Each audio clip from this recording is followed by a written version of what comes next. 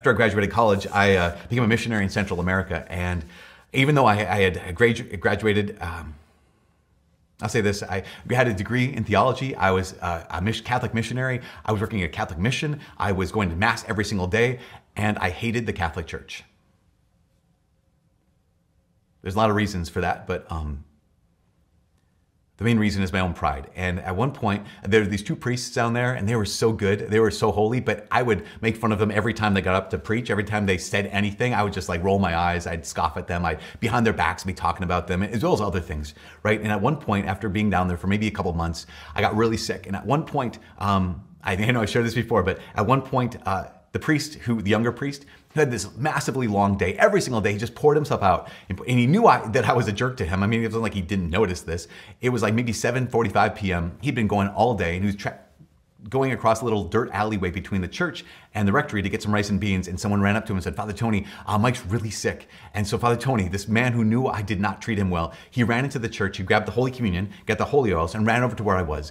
And there, I remember being delirious. I remember I knew what I was doing. I was like, wow, Father Tony's here. That's crazy. That's really nice of him, because I've been treating him like a jerk, but here he is giving me the sacraments. And Father Tony, he said, "Do you want to go to confession?" And I think about this. At that moment, I remember thinking, like, this is potentially my deathbed. This is potentially the place where I'm going to die. And he offered me to go to confession, the chance to receive God's mercy. And I was like, I'm good. I'll take the other two things. So you can give me anointing, you can give me Holy Communion. And thankfully, I just praise the Lord that I got better and then had a conversion after that. I think God's grace just was massively important. Mercy, but here's the thing, mercy was offered,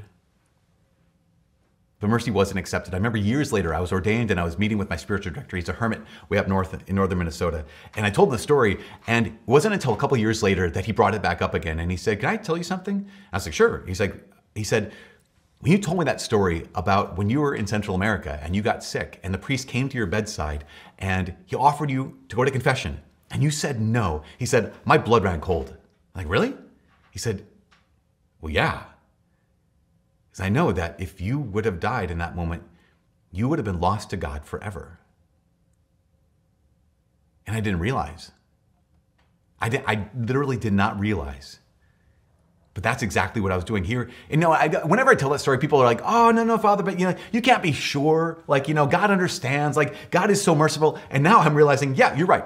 I don't know for sure. And yes, God is merciful, but also he is so merciful that he sent me a priest. When I thought I was dying, he actually sent a priest to my bedside. And yes, God is merciful because he didn't let me die. And so I know God's merciful. But I also know that forgiveness was offered and forgiveness was rejected. And a side note here, in James chapter 3, James writes this. He says, "Not many of you should be teachers, my brethren. For if you're a teacher, you'll be liable to a greater judgment." I have to say that that's one of the reasons why I have kind of no patience for Catholic schools that aren't really Catholic.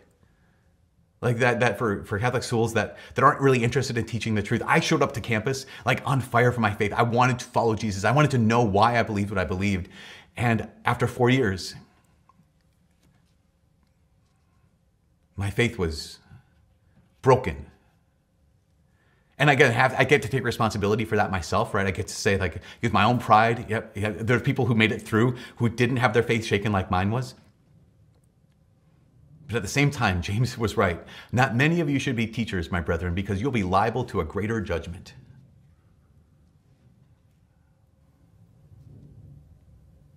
But on my deathbed, I didn't fear God. The good thief, looking at the other, he asked that question, "Do you not fear God?" I beg all of us as you're here, please do not consider yourself above fear of the Lord, because it has sobered up more people than we like to think. What so often can begin with fear is spoken in love, is spoken in hope, and can end in love. The good thief, what began with fear, he spoke in love, he spoke in hope, and he died in love. And this is so critical for every single one of us.